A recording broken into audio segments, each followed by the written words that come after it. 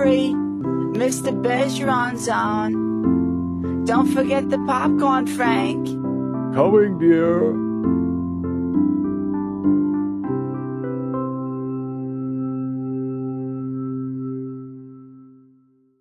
That answer that question? Yes, sir. If you left them in trust. Yeah, as long as the assets are left in trust Not if for you Mary, left and them. not just to Mary. Yes, sir. I'm a member of the Health Agent Task Force, and You're doing great right, stuff. thank you. Just great And stuff.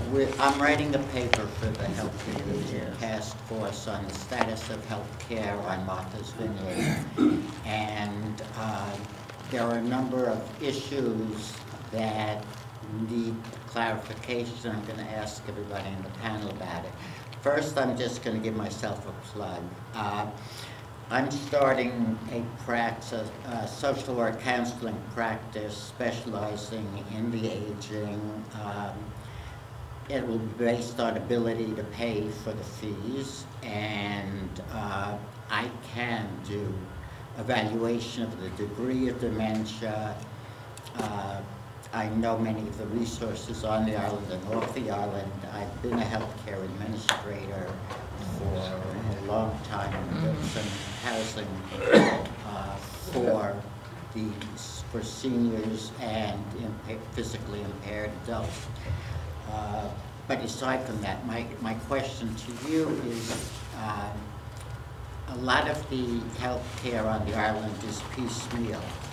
And one of the things my research has shown is there's very little adaptability from each program in terms of coordinating the amounts of money that the programs get, putting it together into, which is very unusual for this island because we have 5 towns, 5 different of everything. Right. But are there some areas where we could not duplicate services, but pool them? Are there areas where you think we might be able to do mass purchasing of supplies, mass purchasing of things like wheelchairs, respiratory care on wheelchairs, even pooling the supply by sending students on the island, high school graduates, etc., to school to learn how to be nursing aides, LPNs, RNs, etc. So I guess so broadly the question is whether despite the fact that there are this whole that funding for all these programs is coming from a variety of different pots, there would be a better way or an improved way to coordinate the spending from those programs so as to increase the availability of equipment, to increase the availability of training for staff who are really providing all this home care for a variety of things. Comments from anybody on that? Any of that? I don't know. I'm from out of town.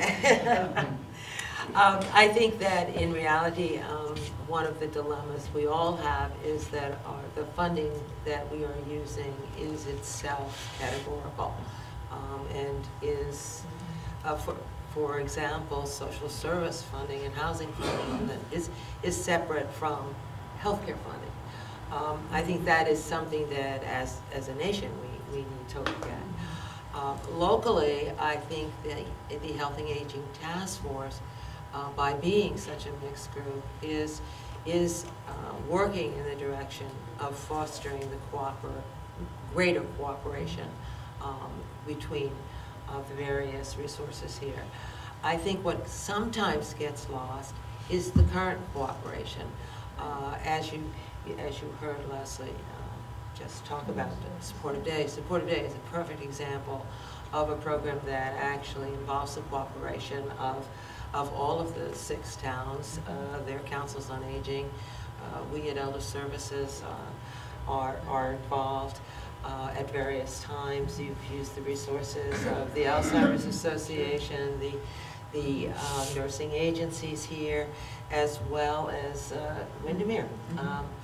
So I think that as far as an openness to cooperative efforts, Islanders are pretty good at being open. At being, yeah. And I do think that the future is going to not only encourage encourage us, but allow us to collaborate more freely than we can right now. Leslie or Sandy? I just, you know, and Abe, you're on the Healthy Aging Task Force. I am as well, and I know Jackie's involved. You know, most people that I know that are involved in elder care on the island are also involved in that task force, and at varying committees or whatever. And I think that it's the very best, most current effort that is being made to do just what you're kind of talking about, to coordinate and better bring together different agencies and different you know, aspects of elder care to work more cooperatively. As Jackie says, we do work very cooperatively.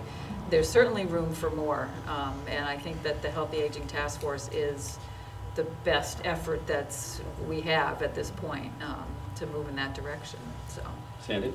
And I also am on a couple of the committees of the Healthy Aging Task Force, and I think it's in a very exciting time to see all of us coming together and working together in a way that I also haven't seen in the past 20 years, so it's very exciting. As far as the education piece goes, this year we started at the high school with the CNA program, as some of you may know.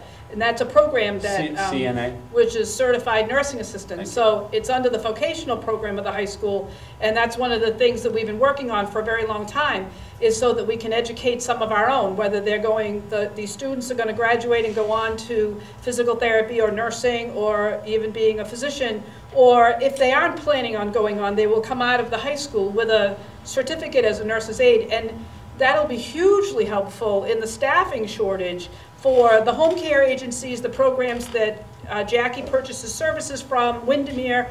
The other things that are going on is Cape Cod Community College, through a program that many of us sit on the committee of, is also now working with the LPNs on the island to bring a lot of the education programs to the island in their own backyard. So they can go from an RN to, from an LPN to an RN, and also many of the programs that the RN students need are now being offered here on the island. So young moms who find it very difficult to travel over to Four Seas can at least get started with some of that now. So actually, I love your question, and I do believe that it's a really exciting time that we're finally seeing an awful lot of this come together, and we'll all be pushing it to keep the momentum that it's got going. And I can tell you, as a wash ashore, I do a lot of this kind of work in a lot of places.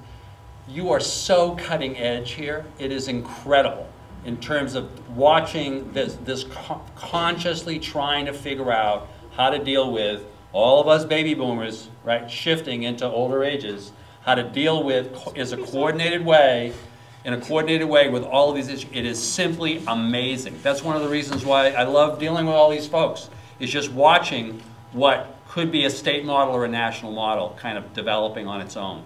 With just a hand, and how many people live here full time? 17,000, 18,000? It is unbelievable. Unbelievable what you're doing. Unbelievable. Other questions? Yes, sir, and then you, ma'am. Yes, sir. Well, I'm sure you could talk about it for an hour. Which we did.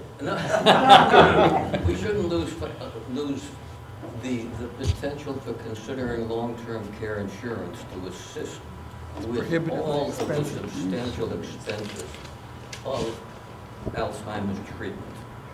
It's there, it needs to be purchased. It's too expensive. It shouldn't be forgotten when we consider all of the expenses that might be available.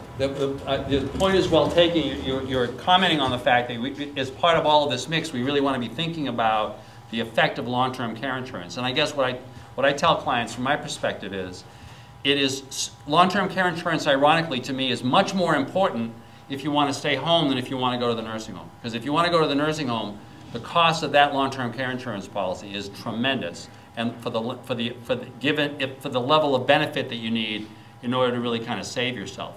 But to be able to provide those extra assets or the extra care at home, because most of these long-term care insurance policies will allow you to use that benefit at home, it's tremendous in terms of the help that it provides. But I think the point is very well taken, and it's something we hadn't talked about. There's a question. Yes, ma'am. If I were to move my mother from Connecticut to Massachusetts, is there a waiting period before she's eligible for the elder services or the supportive daycare program here on the island. The question is, if you move your mother to Massachusetts, is there a waiting period in terms of her qualifying for the Massachusetts services? Yes, a day, 1 day. And if she's coming from Connecticut, that's probably a good idea. The qualification rules in Connecticut are much more stringent than they are in Massachusetts. And you can literally, she can move here and declare her residency here that day, and the next day she can qualify. And by the way, in general, I know this is a very important question on the island, when people are thinking about this in terms of their own parents, you've got a lot of folks that, people live one place and the kids are over here. Your plan needs to be around where you think that older person is going to end up, what state they're going to end up in. Because all the planning rules that I was just talking about are all rules that apply if Mary is ending up in Massachusetts, right? But if she's ending up with her daughter in any place, if it's New Hampshire, forget, none of this applies, right? New Jersey, Florida, completely different, or not completely, but very, very different systems. So the goal always has to be to think about what's the final destination going to be. Any other questions, and then I want to close. Yes? How does she declare her residency? She can just do it. When she's filing the Mass Health application, right? One of the things that she can do there is to just say that she is a resident. And if she's incapable of doing that, her attorney, if she's got a power of attorney, her attorney can do that on her behalf. If there were no other questions, thank you very much. Can I ask for a round of applause for this great piano that is doing great stuff? Thank you very much, and we'll see you next time. I think I'm back in November. Thank you. November 17th, I'm told.